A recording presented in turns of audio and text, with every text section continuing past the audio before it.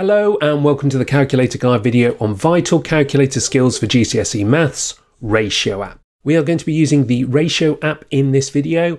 I'm doing this on a Casio Classwiz 83 or 85 GTCW model, but you can follow along if you have any model of Casio Classwiz that has the ratio app available. So there's many different models that will. This video is going to be relevant to you. We're going to be doing GCSE Maths questions in this video. Just a reminder that this isn't the only method that you can use to answer these questions. These are just a method for which you can use the ratio app.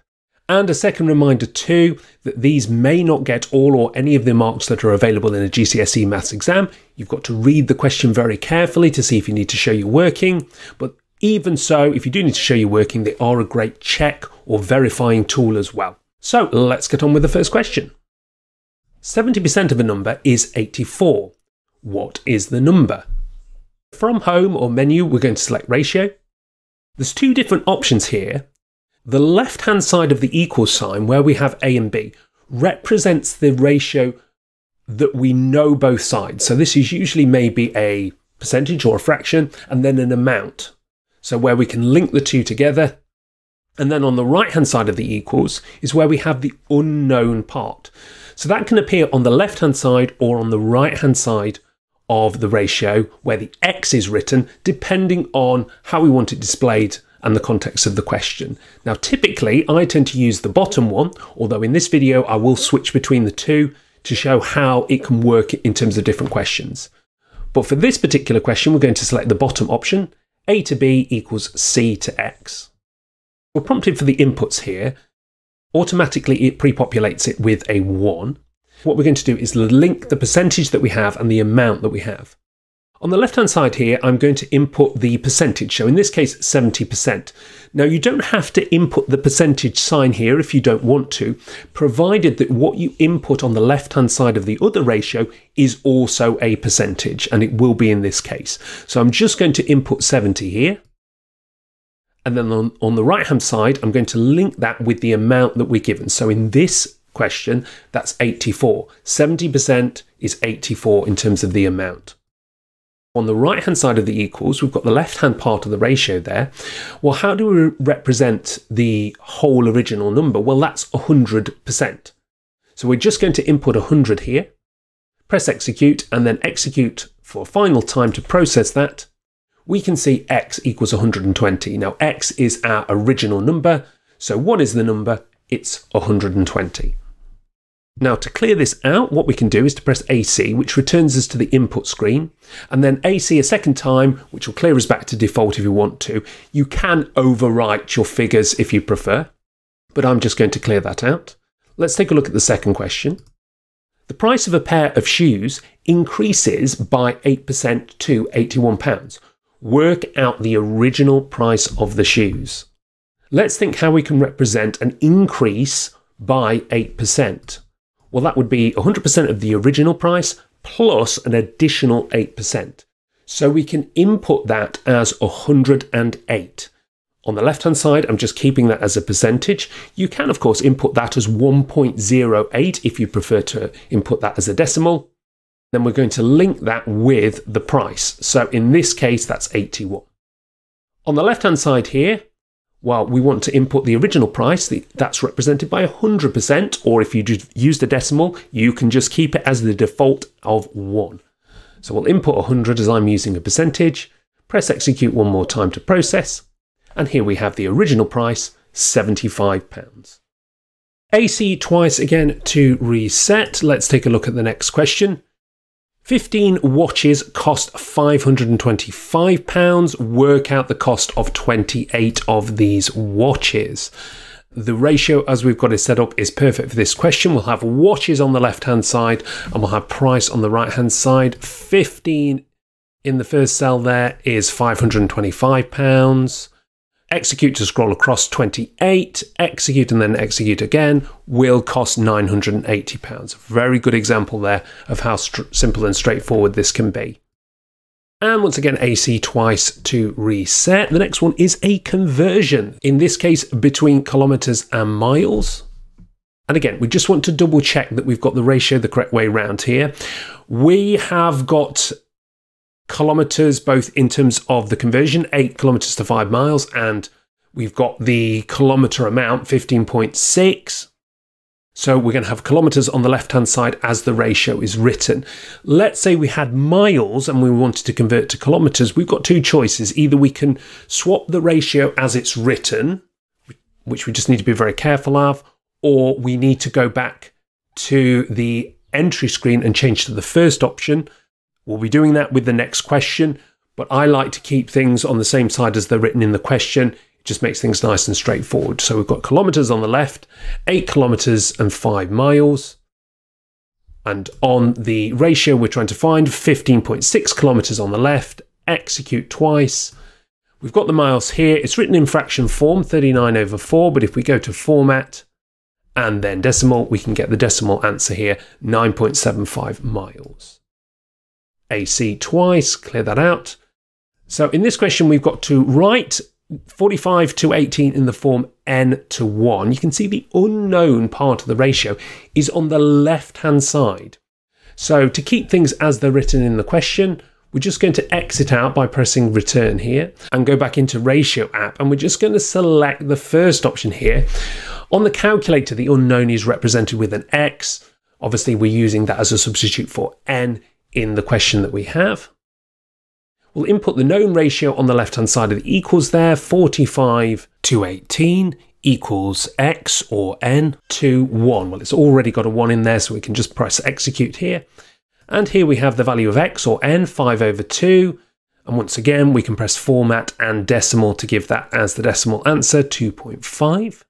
Next question here. An amount of money is shared in the ratio 3 to 6 to 9. The largest share is £540. Calculate the smallest share. Now, this is one of the 3-part ratios that we can actually do, even though we only have 2 shares in the way that we input the ratio. I'm just going to exit back out, return back out here, and select the second option here. It suits the question this way round.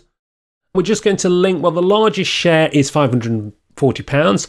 The actual largest share of the ratio is 9 parts. So 9 parts is equivalent to £540. And then the smallest share was 3 parts. So 3 parts, execute is the equivalent of £180. If we're very careful and we read the question correctly, we can use this with aspects of 3 share ratios or 3-way ratios. AC and AC. We've got 2 similar triangles in this one. Now I'm going to show you 2 ways in which you can answer this question. Some of the previous questions could have been done in this variation, but it highlights it best with the similar triangles that we've got here, the way that you can input that. And the first way, I'm going to use it as it's set up here with the unknown x on the right-hand side.